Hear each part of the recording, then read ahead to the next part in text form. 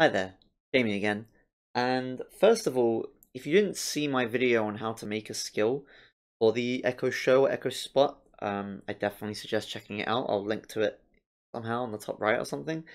But today, I just wanted to dive a little deeper into the render template directives that are used to create, these richest visual-based skills for the devices that support it, such as the Echo Show and Echo Spot. You're probably wondering, you got a square here and a circle here. How can you make sure your visual displays for your skill work on both screens? Well, that's where the render templates come in, and they do all the hard work for you. But rather than just dilly-dallying, let's just get straight into it.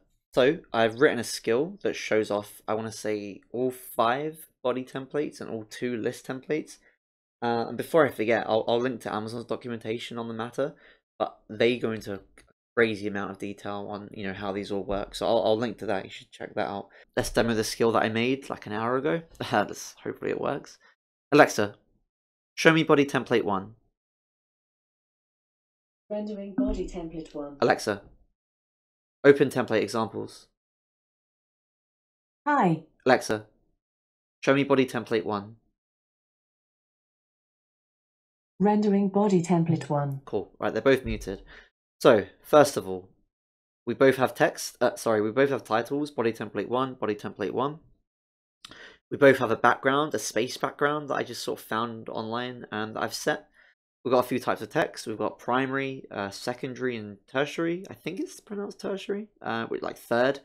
So yeah, we have support for multiple sections of text, and you can do all sorts of stuff with this text if you wanted, like change the size, italic, bold. I'm not doing any of that here, but it's an option.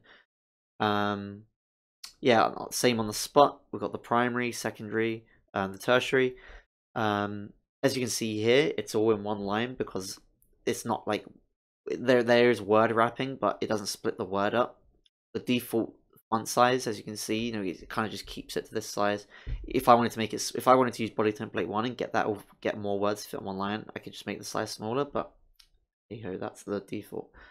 The last thing that both support is action text. That's basically text that you can make a little bit more interactive. If I selected, somebody touch on my spaghetti. Very good. That's body template 1 in a nutshell.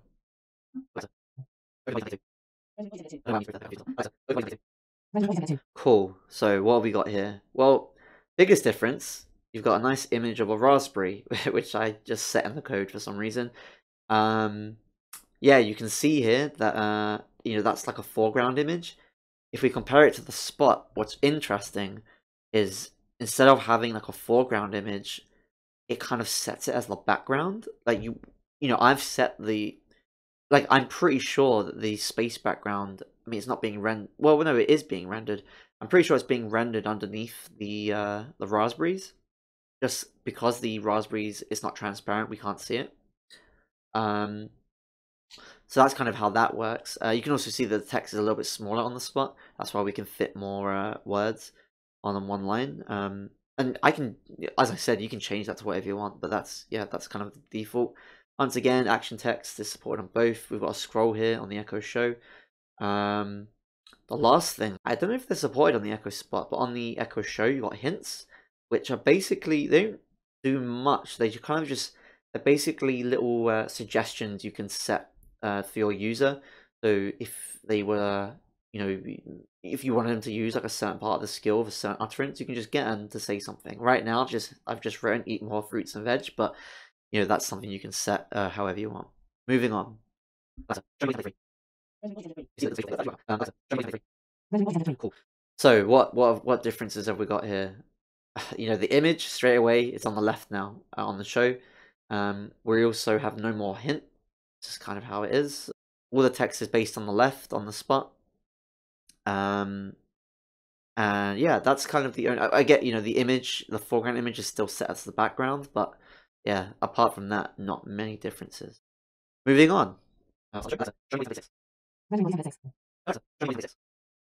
Cool. Pretty similar. Both lack support for foreground images. The show again has support for hints if you wanted to. Not available on the spot. The space background, support on both.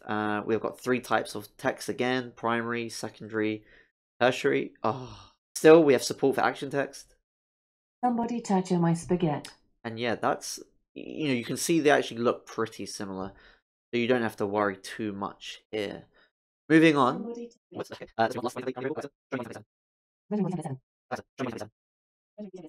Cool. So these are pretty much the same.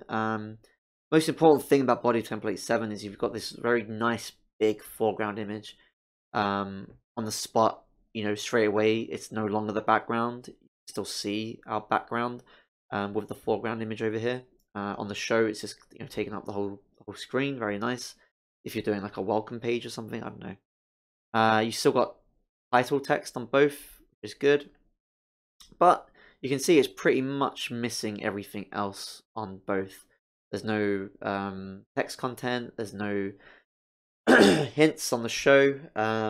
Yeah, so if you're just focusing on a nice big image, this is the body template for you.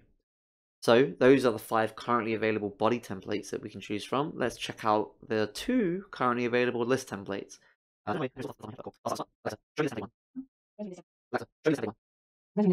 Cool. So we have a list of some very nice fruit. We have a title on both: list template 1, list template 1.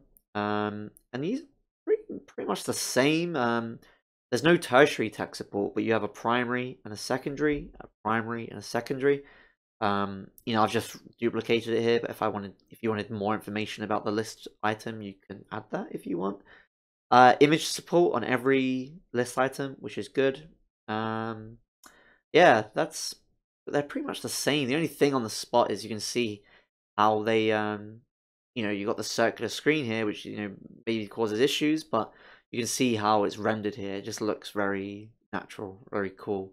Less text, I guess. Sorry, less like visuals, but they make it work.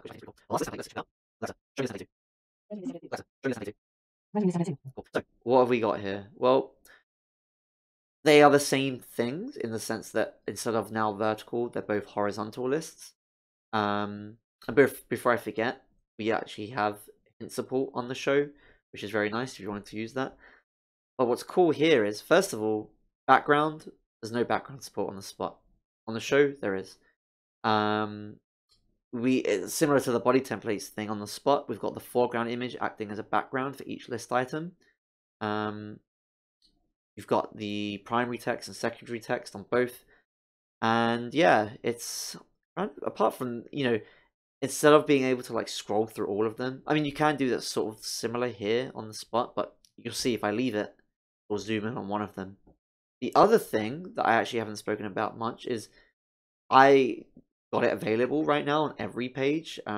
The back button. So if I press back, it will render the last template that was shown. Whereas on the spot, I need to double check. Don't hold this to me. Don't hold this against me. But I think there is no. You know what? Let me check.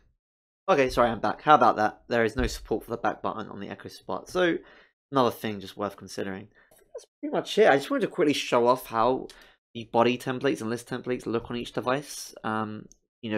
Experiment with them. It is voice first, so always make sure that your skill works just by voice. If you've got any questions or concerns, do not hesitate to get in touch, and I will see you on the next one. Cool. See you later. Cheers.